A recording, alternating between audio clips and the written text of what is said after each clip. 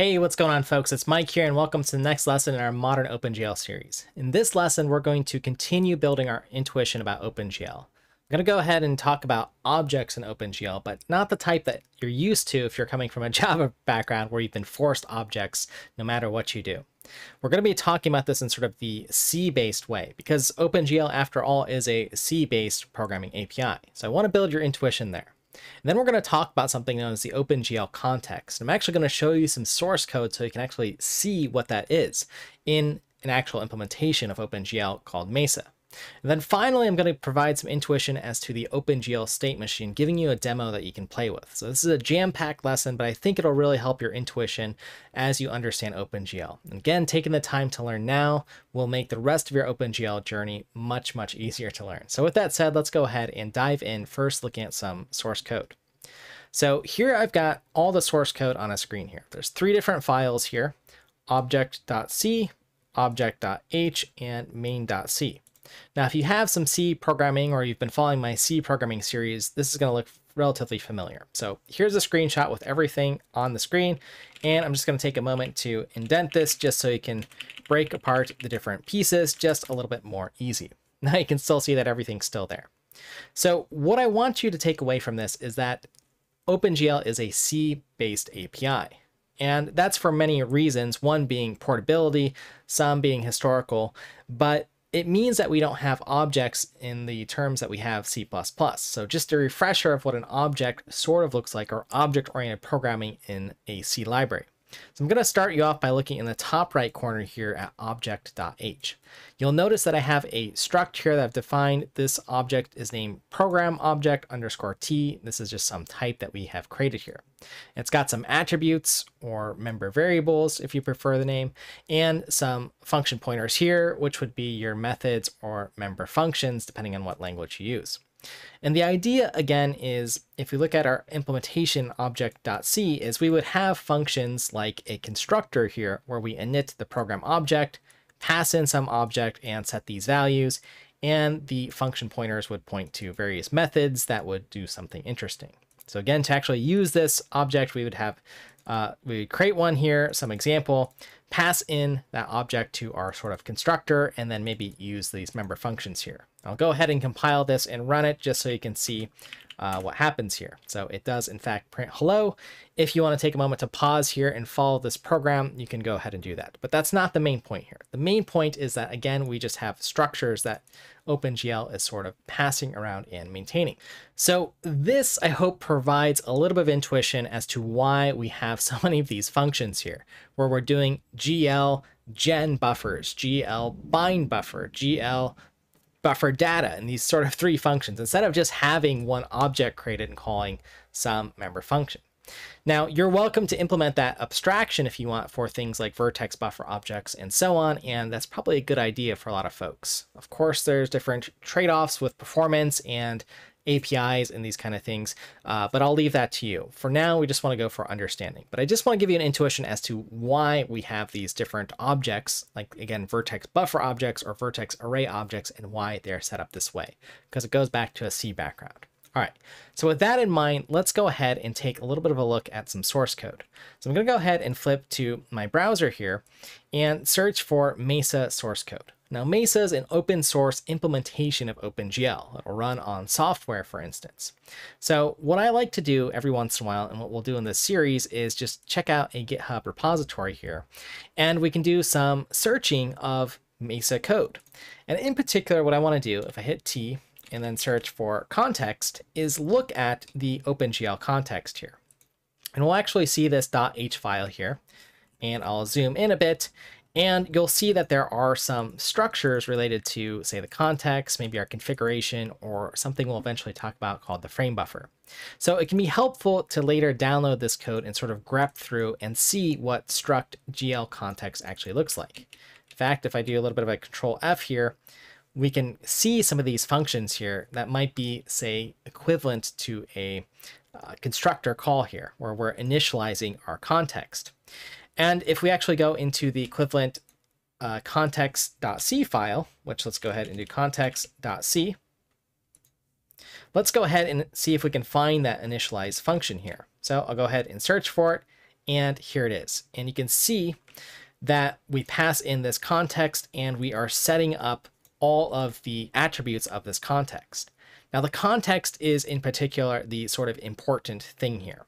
So again, if I scroll up to the help here, you can see we initialize a struct here, and this includes kind of allocating everything here. The OpenGL context is the sort of important object or global object that's available and has all the state or stores all the state in OpenGL. So we can go ahead and just scroll through this just very briefly, just so you can see some of the different things that are initialized, some one-time initializations. And this can be a great way to just understand what exactly is going on in OpenGL.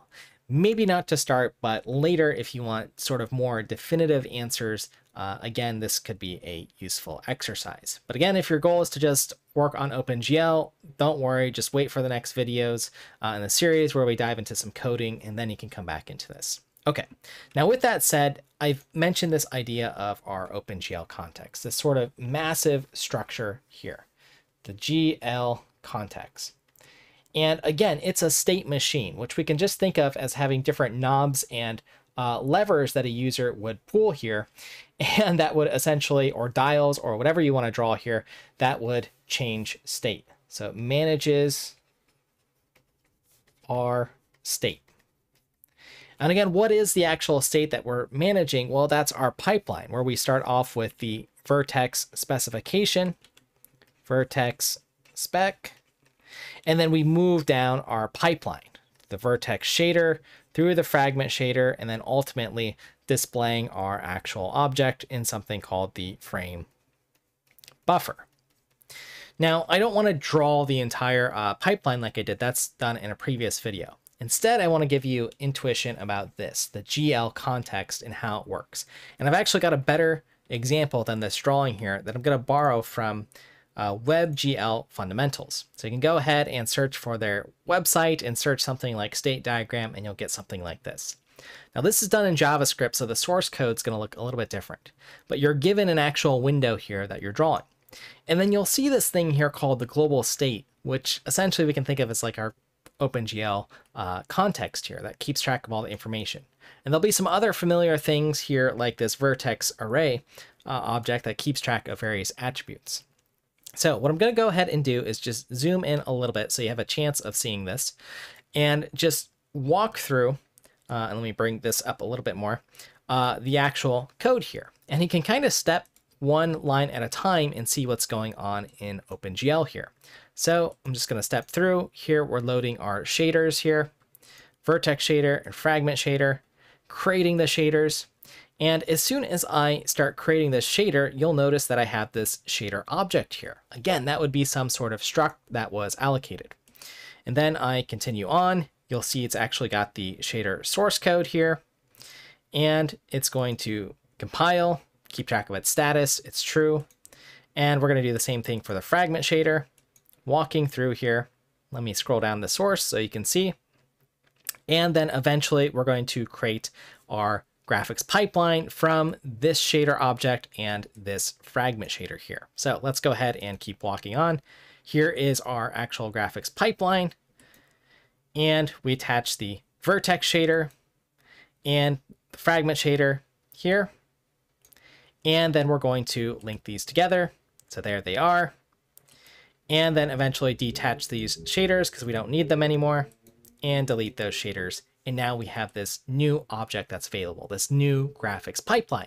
And this is some OpenGL object that's going to exist for us. Okay, so if I keep walking through here, you'll notice that I then specify some vertices here. And then I start creating some buffers here. Again, here's a vertex buffer object. I'm going to bind to it. And as soon as I bind to it, you'll notice that this link has been noted here, and that's coming from our OpenGL context here, or our global state that's saying, hey, here is the current one buffer that you're allowed active, and you're going to bind to this one here. Okay, and then I'm going to do something similar for our vertex array here shortly after I get the data into my vertex buffer. You notice that just populated. We'll set up some of our attributes. Let me move this out of the way here. So here we're setting this up here. walking through, we have X and Y positions, and eventually using our pipeline here. So here it is. Let me pop out here. And as soon as I select this program here, you'll notice that the current program that we have available here for GL use program, well, it's linking up to this guy here. Okay, so I can move it here. Okay, so that's the state here that's being captured. It's saying, hey, we're linking into this data, rendering in this way, and this is how we're going to interpret the data. And as soon as I hit the next advance here, then I'm going to GL draw arrays, which will draw our triangle. So go ahead and play around with this example, and hopefully it'll give you a little bit of an intuition of these things that we've learned about: vertex buffer objects, vertex array objects, and so on. And I'm using the triangle example here because that's what we've done so far. And feel free to use the other examples. I think, again, this will give you, again, intuition about how OpenGL works. We have this giant data structure here called the Opengl Context, which has all the state. You can think of it like a giant scoreboard at a sporting arena that's keeping track of everything and telling you what's active. One vertex buffer at a time, one graphics pipeline at a time, and one way to look through that data, one vertex array object at a time. And then when we hit draw, we run through our pipeline using our state to generate a shape here. So folks, I hope that was useful. I think this is an introduction that I could have used when I was first learning OpenGL, so I'm happy to provide these things to hopefully help you on your OpenGL journey. That said, if you found this helpful, make sure to subscribe so that when we dive into some more code in future lessons, you'll be able to see those lessons. Hit the like button if this was helpful, and comment below so I can get more feedback on ideas or things that you might have trouble understanding, and we'll create some more videos for that. With that said, folks, thanks for your time, and we'll see you in the next one.